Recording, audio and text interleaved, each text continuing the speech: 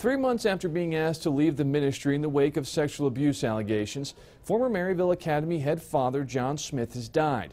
The Archdiocese of Chicago says the 84-year-old died early Wednesday.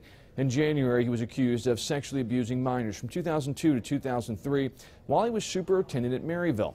The diocese did not disclose how many children were involved in the allegations. Smyth was president of the all-boys Notre Dame College Prep in Niles from 2007 to 2014 and left his residence at the Shrine of Our Lady of Guadalupe while an investigation into the sex abuse was being conducted. Yurus, CBS Chicago.